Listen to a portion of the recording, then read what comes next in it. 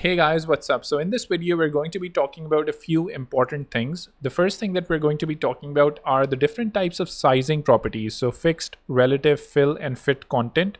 The other thing we're going to be talking about are the minimum and maximum widths. Then we're going to be talking about grids and stacks. So let's get to the first one, which is the different sizing properties. So as you can see, I have basically a section and I'm just going to go to the layer. So I have this hero section. I have basically this heading inside of that hero section, and I can give it certain things. So the first thing is what's the width? So I can define the width as fixed. If it's fixed, it can be a pixel sizing. So for example, I can say it's going to be, let's say 50 pixels. So this is going to be 50 pixels. If I say 100 pixels, it's going to be 100 pixels. Pretty straightforward. If I say 500 EM, it's going to be EM. It's not going to be EM because EMs aren't really supported, unfortunately, in Framer, whereas they're supported in CSS. So it's just going to be 500 pixels in width. So we have just pixels when we talk about fixed sizing. When we talk about relative sizing, relative is percentage. So based on percentage. So is this like 50% of the container that it's in? Is it like 100% of the container? Is it like 25% of the container? So that's what relative is all about. When we talk about fill, fill basically means you need to fill the container that this particular thing is in. One problem with fill is, however, that if, for example, I have a frame here and I'm just going to copy the same text and place it inside of this frame.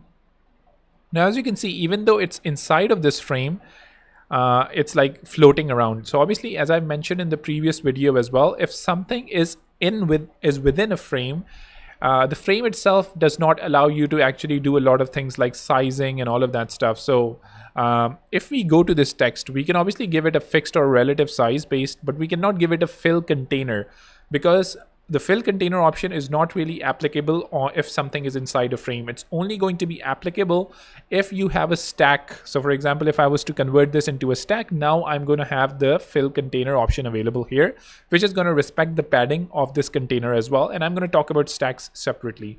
So that's what fill means. And fill has certain values like 1FR. 1FR basically means like one fraction of the available space, and one fraction is like, again, if you just have one item, then that's obviously all the space that's available. But let's say if I had two items, let me just place two items inside of this element. So imagine you have this one item and I'm going to place this second item and I'm going to create a stack around it. I'm going to basically move the stack side by side and I'm going to increase the size manually. So as you can see, this is 1FR as well. This is 1FR as well. So this basically means that I want both of these things to have the same sizing. If I was to give this 2FR, then this particular box is going to be twice the size as that particular box. So that's, as you can see, that's working there as well. And this can obviously be 0.5 FR as well. And if both of these are, let's say 0.5 FR, then that's going to say, hey, I want you to occupy 0.5 of the width available in this particular container and 0.5 here as well. So both of them are basically going to be the same sizing. So now that we have understood that, we've covered most of these things apart from fit content. So I'm just going to create a button here to demonstrate what fit content is. So contact me. Imagine I have some text here like that. Let me just go ahead and increase the size to 24. Also make it bold as well, maybe, so it's a bit more visible, semi-bold. And then I'm going to create a frame around it. Sorry, a stack around it. And you can create a stack by pressing Command Option Enter. And now I can give a padding here. Basically all around I need a padding of 24. I'm going to add a color here. That's going to be something like, I don't know, it can be something like this. And I'm going to give this a border radius as well of, let's say, 16 pixels. I'm going to change the text to white. And there you go, you have a button.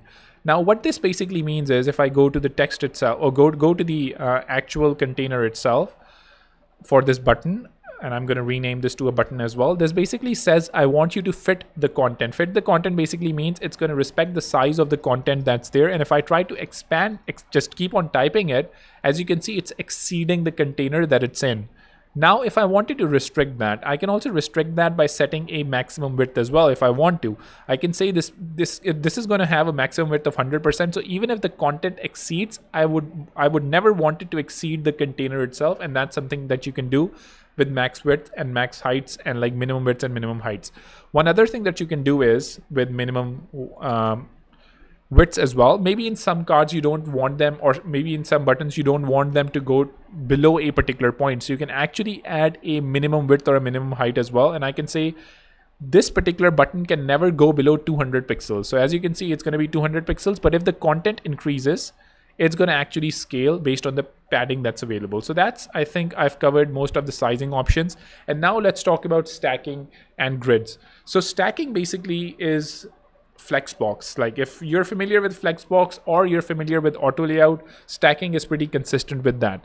So in stacking, you can basically have multiple items. And let me actually create a stack around it as well. So I have two buttons here.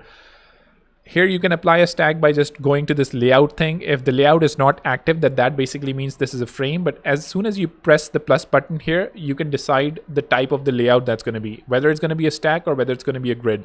In the grid, you can basically have, if I, let's say, do the grid, you can define the number of columns, the number of rows, the spacing in between those columns and rows and stuff along those lines. But stacks are going to allow you to basically do something like an auto layout where you can decide the direction that the content is going to flow in. So is it going to be side by side or is it going to be vertical? So it can also be vertical as well.